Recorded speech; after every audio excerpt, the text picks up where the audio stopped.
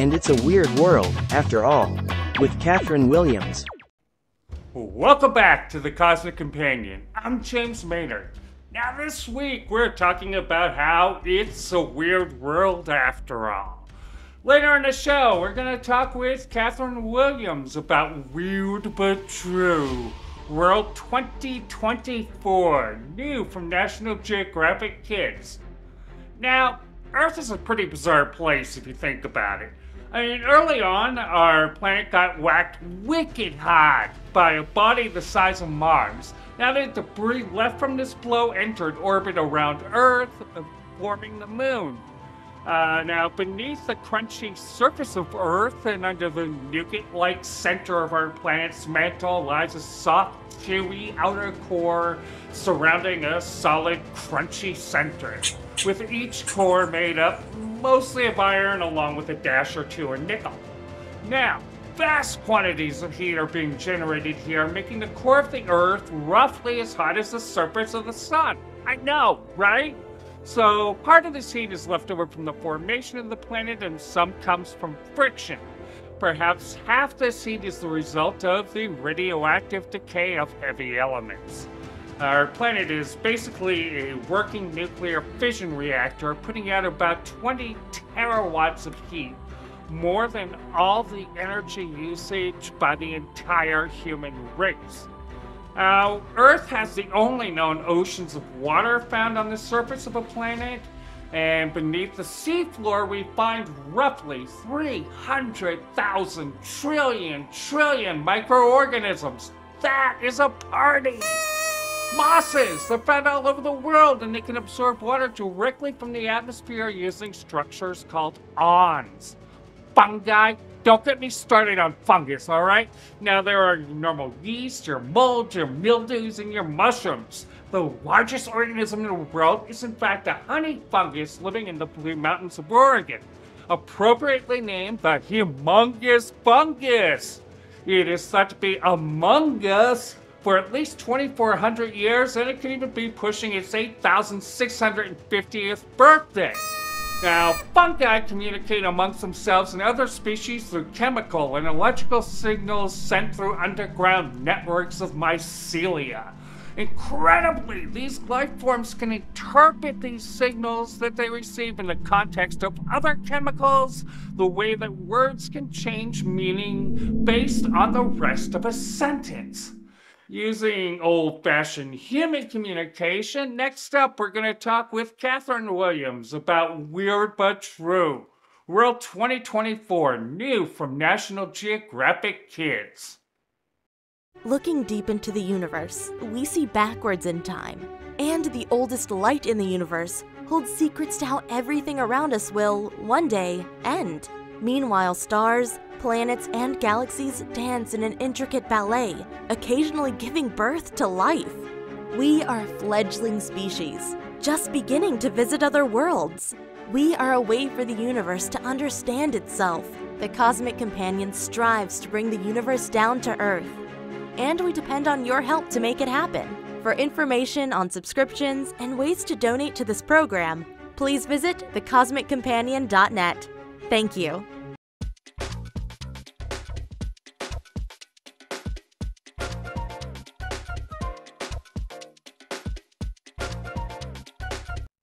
This week on the Cosmic Companion, we are delighted to welcome Kathryn Williams back to the show.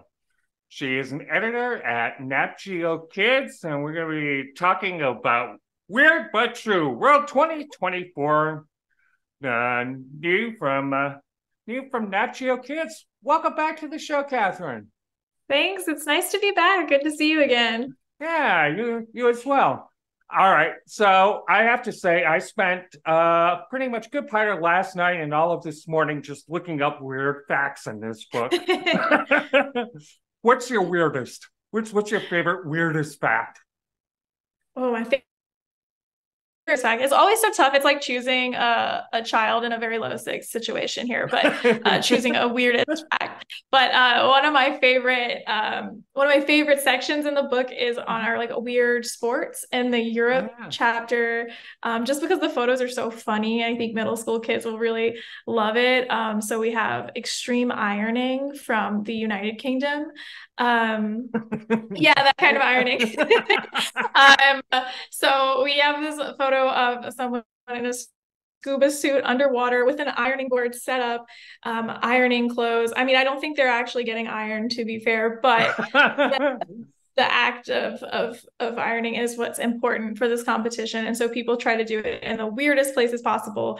So some people do it bungee jumping, some people do it on mountains, some people do it while water skiing. And so the idea is just whoever does it in the weirdest place is, you know, the winner. So we have a cool picture of someone scuba diving and doing that. And then on the same page, we have pumpkin paddling in Germany. So there's pumpkin festival and people hollow out these giant pumpkins and they paddle them like canoes and they race them.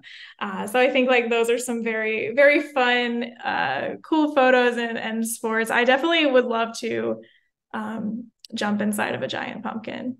Yeah. I would definitely do that. A great time was had by all. Okay, I just have to think though. Underwater ironing, it kind of like renders the whole sting button moot, doesn't it? Yeah, I think you're not going for quality of ironing here. All right, you love weird stuff. I love weird stuff. Why does everybody love weird stuff? Oh man, and this is like the timeless question. I feel like you could study psychology. You could just like spend your whole PhD trying to figure this out. For me, I feel like weird stuff is, I don't know, we get caught in our routines and weird stuff sometimes can pull you out of it. I also think weird stuff like just shows you things. It changes your view of the world. We kind of have to be closed-minded sometimes and live in our own like realities. And then sometimes something really weird happens and you're like, wow, I didn't know that was possible. And it expands your experience of the world. Maybe that's very lofty, but for, you know, extreme ironing, but you know, there's all kinds of weird animals in this book. There's weird places. There's a giant sinkhole that was recently found in China that has a forest that humans haven't been to yet at the bottom of it. So there's like things to learn and see and explore, even if we feel like we've done it all and seen it all. And I think weird stuff can open your mind in that way. Yeah, absolutely. And so, speaking of open minds, dog surfing? Yes. So we have a kind of a fun twist on a beloved subject of ours. So we often feature a lot of different careers for kids in our books. And so a lot of them are like paleontology, biology, things like that. And in this book, we wanted to focus on some really weird careers that are maybe not so practical, but someone's doing them. And so we have a dog surfer or dog surf instructor is featured.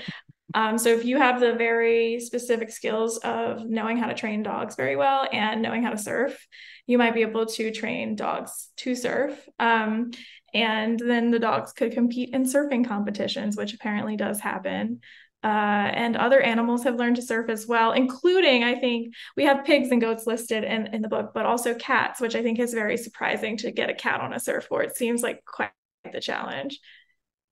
I don't know. To me, I think I would have a tougher time convincing a goat to keep standing upright, spindling the little legs, center of gravity, meter above. Maybe board. So. I've never convinced a goat to get on a surfboard, so I'll have to report back to you. Okay. So let's say you're not lucky enough to be a dog or a goat, but you still feel like going surfing. Volcano boarding. Yes, you can do that. And I'm not sure if I am here to encourage children to do that, but when they grow up and have safety gear, yes, there is a volcano in Nicaragua, Cerro Negro, where people can rent, they're kind of like sleds, boards to zoom down the side of a volcano. And I have had someone ask me, is the volcano erupting? Are they surfing on lava? No, they're surfing on volcanic ash. It's not an active volcano situation.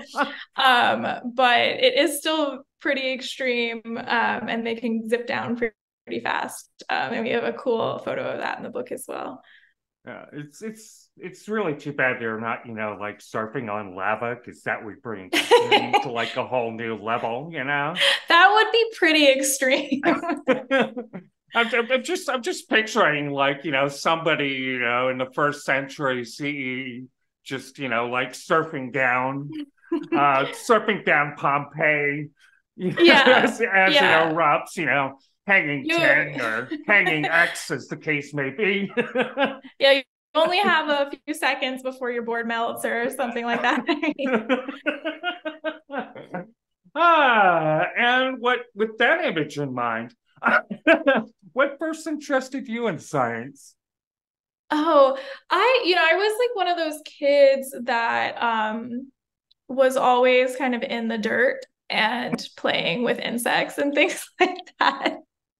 So I think it was a very hands-on introduction to science and nature. So I just loved playing with plants and bugs and things like that, and learning more about those as a kid and a teenager.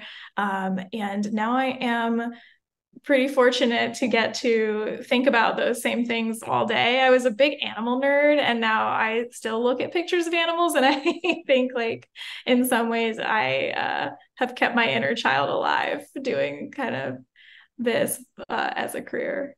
Do you have animals at home now? Not now, not now. I live in a city apartment, but I grew up with a dog, but also a rabbit and turtles and butterflies always migrating through the yard. So that's not now though. Yeah. That's wonderful. And actually, next week on the show, we're talking with Neil deGrasse Tyson for our 200th anniversary, our 200th episode. And one of the things we talked about was how can we get more critical thinking in the world, and how do books like the Weird But True series help attract reluctant readers and get kids into science? Yeah, that is, I'm gonna have to tune in for your Neil deGrasse Tyson interview. That sounds awesome.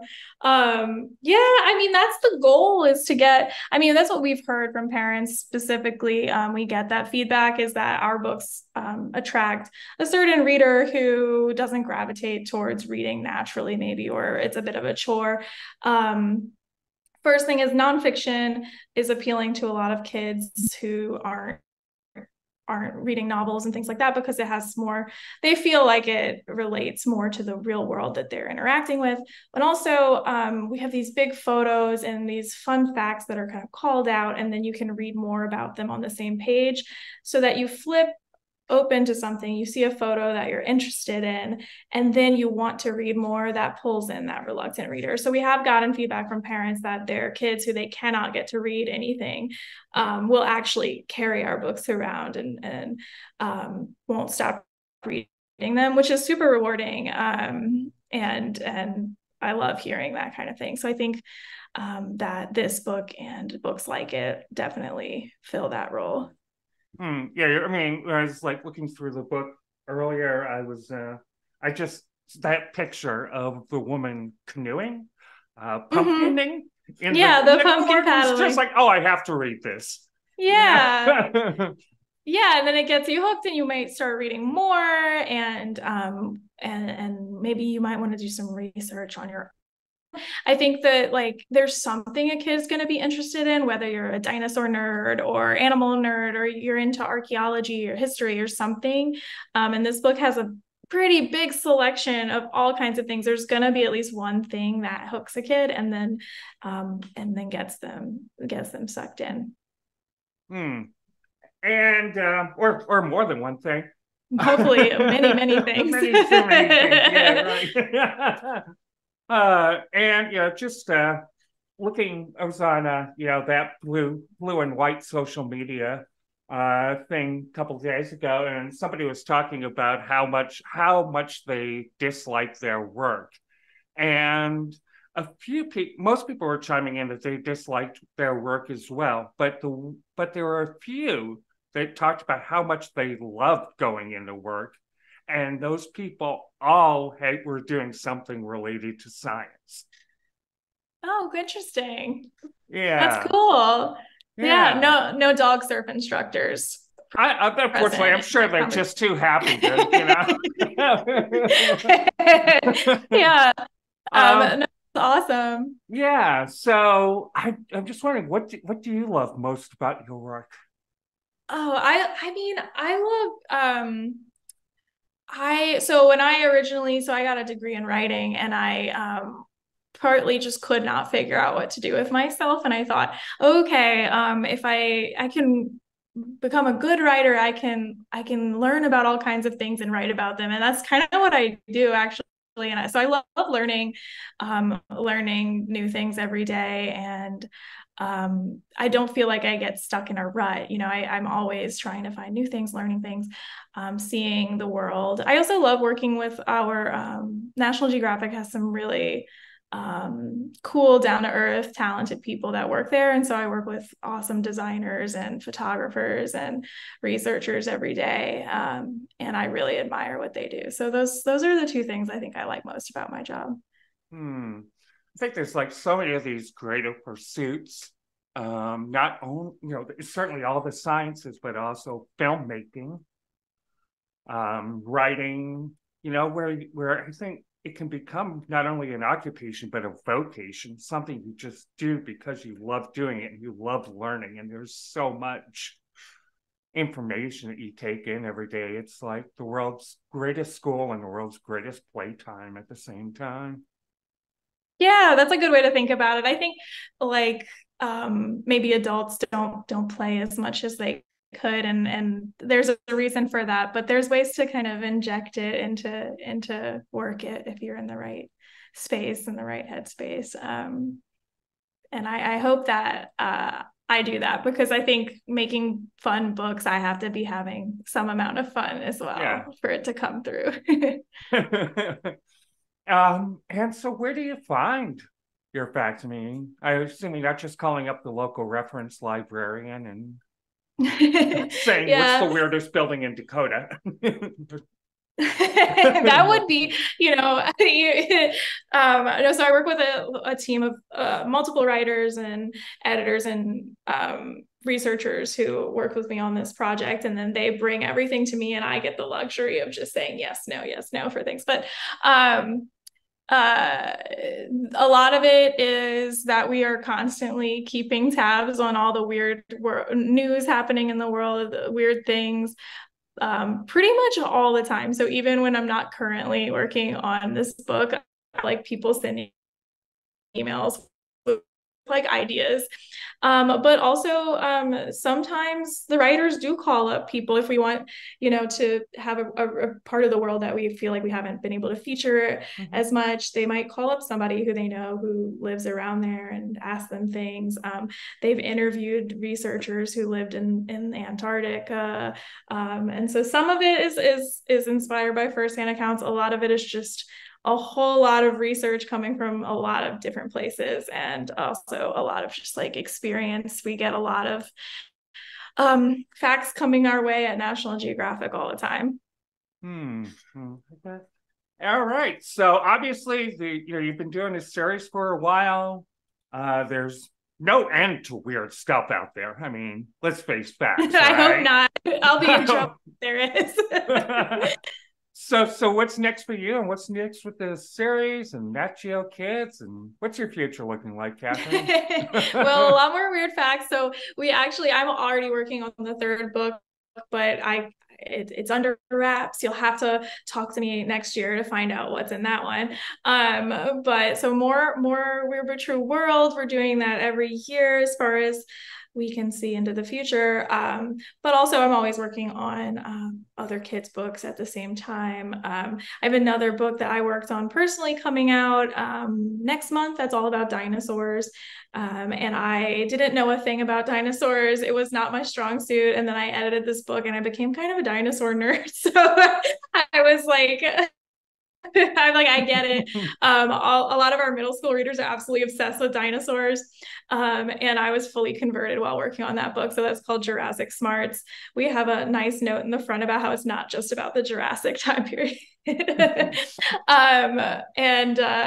we always have other weird but true books coming out. We have our almanac, which is very popular. Nat Geo Kids is still coming out with all kinds of books. So but people can check out this one as well as just all of the stuff we work on. We make books from like dinosaur books, atlases, all the way to books about sports and activity books and stuff like that.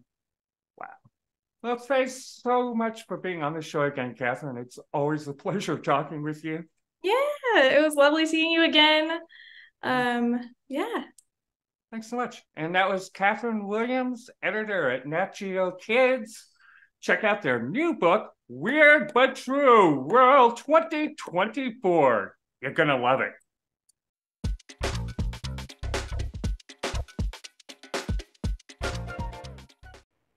So, what else is weird? The fact that tardigrades, like Terrence the terrifically tremendous tardigrade here, can live for decades without food. They can survive enormous blasts of radiation, can't ya? And they've been known to live for long periods in the vacuum of space.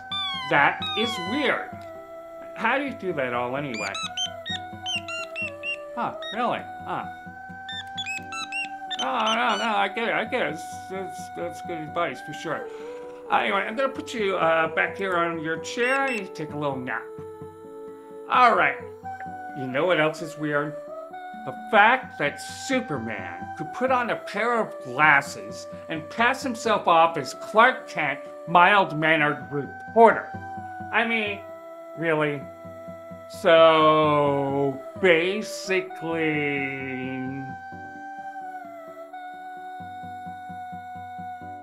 Clark Kent? Superman. Clark Kent? Superman. Clark Kent, Superman. Yeah, whatever. And what is really weird is I've been doing this for almost 200 episodes now, including shorts, and I'm not rich and famous yet. Wonder what that would be like. To be rich and famous. Rich and famous. Rich and famous. Rich and famous. Wow, this is tremendous. I want to thank the Academy, of course, and my wonderful wife, Nicole Hennig, and our fur boy, Maxwell Smart Caddington. I mean, he's also our executive producer. I just couldn't have done it without any of them.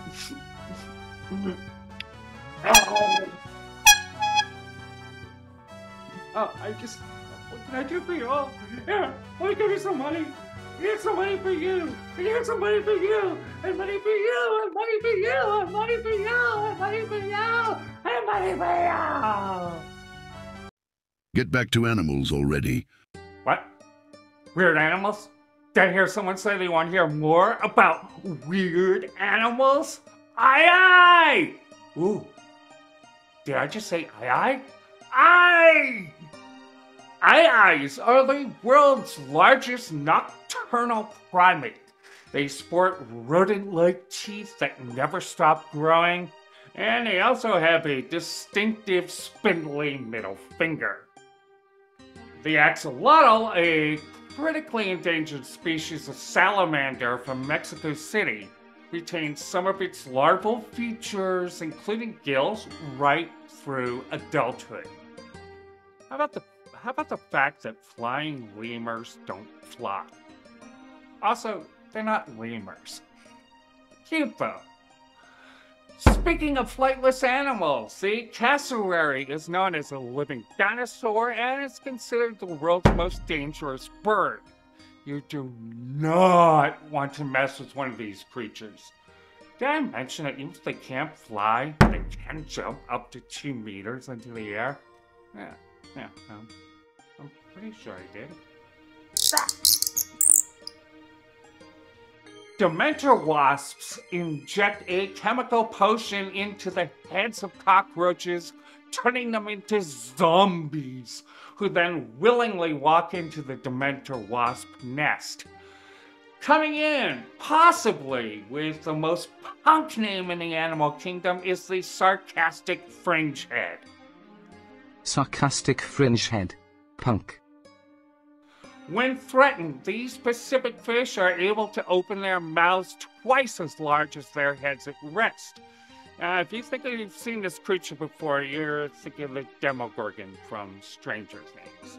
Have you ever wanted to study the brains of fish but couldn't bear the thought of hurting our helpless piscine friends?